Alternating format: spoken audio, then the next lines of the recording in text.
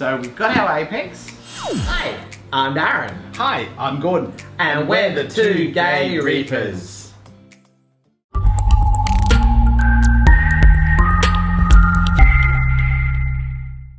Hey Reefers, today it's beginning to feel a lot like Christmas, even though it's Only February. only February. And that is because we recently got lights for the Red Sea Reefer over there. Check out the video up here from a couple of weeks ago. But more importantly, and we got ourselves a Neptune Apex. woohoo!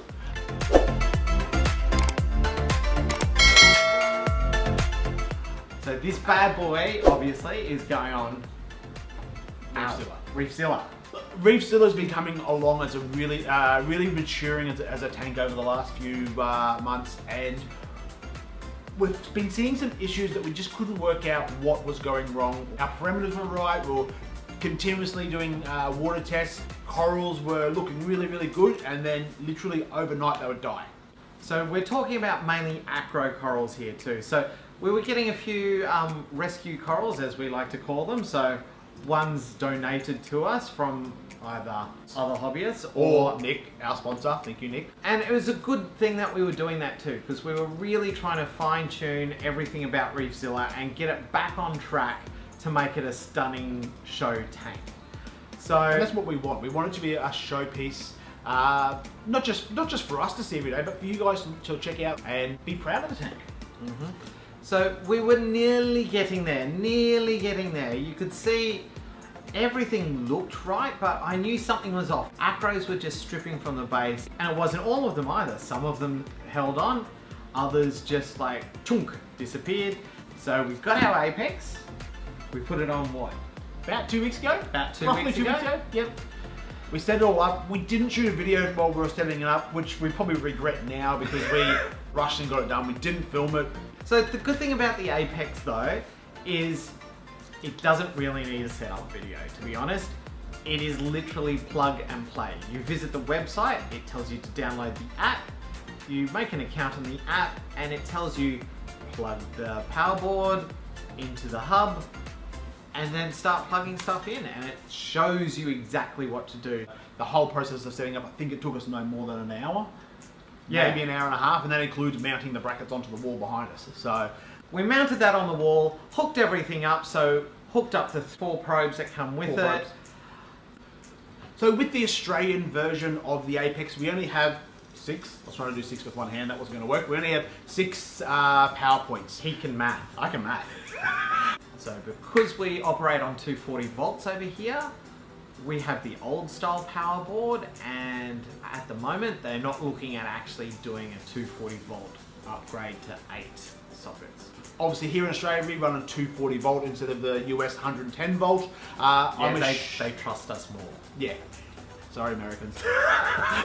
So we still have our old power board on the side of the tank, but we've also got what's on the Apex as well. So we had to actually be quite picky and choosy about what we wanted to put on the Apex and what we didn't. That's right, we wanted to put things on there that were controllable or needed to be controlled automatically without us being there. But yeah, so we chose not to put stuff on there that already was controllable by apps. So the lights, we chose not to put those on there because we've got Mobius. So Mobius, Ecotech, I love it. Yep. We've got plugged in there the return pump and the skimmer. We've done that so we can have a feed mode. So when Darren feeds the tank in the morning or at night time, he hits the feed mode on the Apex app, shuts down the return pump, shuts down the skimmer, and then returns on in what, 5 minutes, 10 minutes? 30 minutes at the moment. 30 minutes, there you go. 30 minutes is a good length of time for the corals to be able to consume food. Yep, and we've still got the flow happening through the tanks with the 2 power heads at the moment as well. On the Apex, we also have an air stone. We run that through our media. We put the air stone on for 12 hours at a time, 12 hours on, 12 hours off, and that just aerates it to get different types of bacteria growing in it. And then we've got the 2 power points there to run the 2 heaters that we operate. We've got a backup heater and a main heater. tank is mainly controlled by the air conditioning, and we've never gone down the point of putting a chiller on the system. The room that we're sitting in now, the main living room of our house, is air conditioned pretty much 24/7. The main reason for that is it keeps us happy, keeps the dogs happy, but also keeps the tank at the right temperature, even with our really, really hot summers we get here in Queensland. Or so we thought. So that brings us to the main thing we found already. We had a little digital thermometer on the tank. It was a cheap $20 thermometer we brought from a local fish shop a couple of years ago. We assumed it was right, we assumed it was doing what it's meant to do. Every time we looked at it, it was sitting at about 25 degrees. And we all know what happens when you assume. It makes an ass out of you and me, especially us. First thing is we plugged in the temperature probe, and straight away we're going, oh, that's a bit high. Going, that's a bit weird.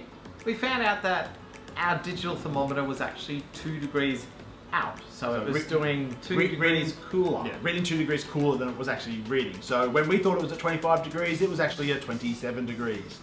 I'm sure Darren will put here what the conversion is to Fahrenheit for you guys. Basically our tank was getting up to 28, 29 degrees on some days.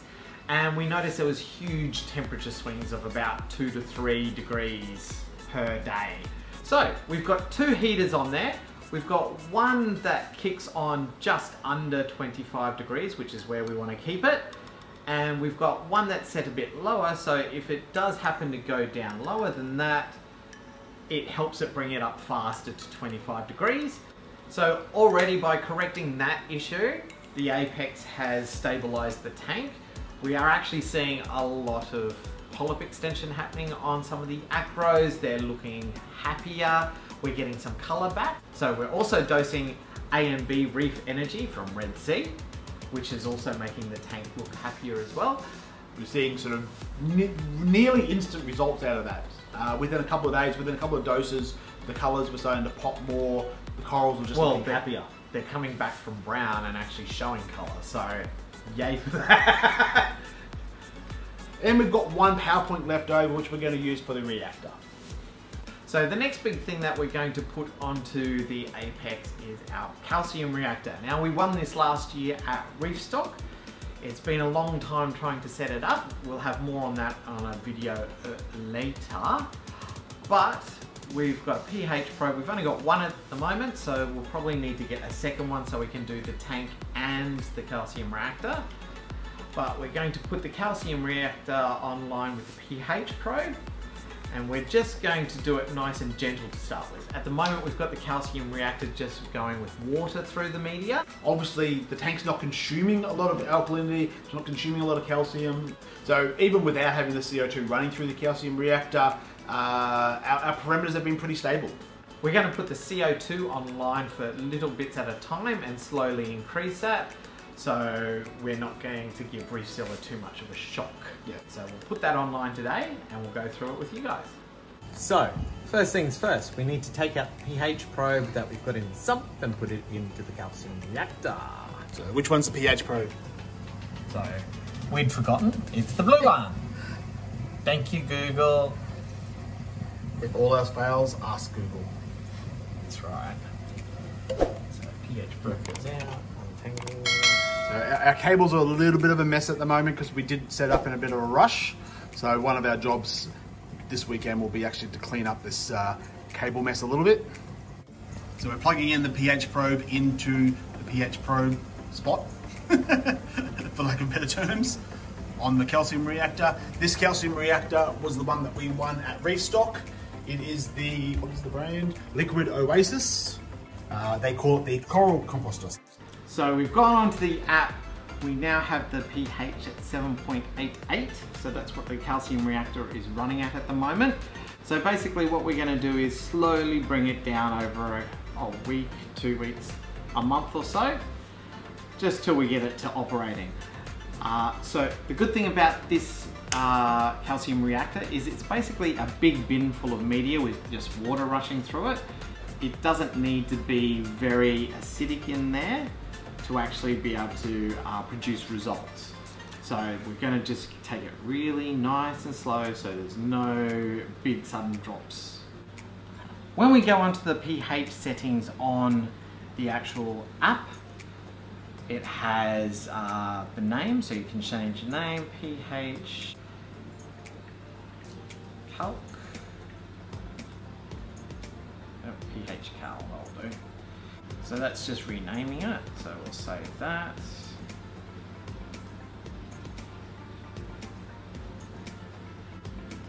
Go back in. So go into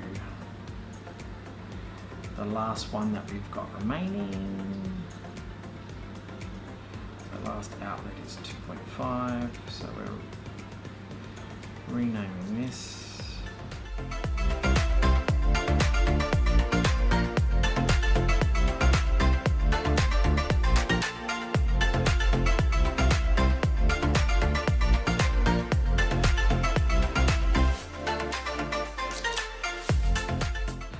So go high value, so 7.89 now, so that's the base of what we want it to actually, like, don't want any higher than that.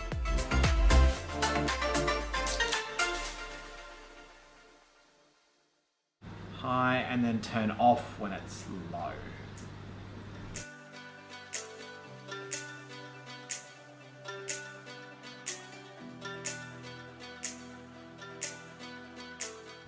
So on the dashboard, we have to turn the calcium reactor on and the solenoid clicked on. So it's working. The CO2's kicked in, it's gone down a couple of points, which is nice. So we're waiting to see if it actually kicks off at the right level. But as you can see, we're newbies with this technology. We really don't know what we're doing. We're making it up as we go along. With both calcium reactors and Apex style controllers. Yep. Having a look at what we've got plugged into our Apex and what's actually left on the power board, let us know if we've made the right decisions. If you've got any suggestions about what we can plug into the Apex and program, let us know in the comments down below. If you know any good resources that we can look at on how to program Apexes as well, good beginner guides, let us know down below. But I'm quite proud. We've done some good for Reefzilla, and hopefully things will keep getting better from here. If you've enjoyed today's video, like, comment and subscribe. Like, comment and subscribe. Like, comment and subscribe. And as always, be excellent to each other and keep it salty. See you guys. Bye for now.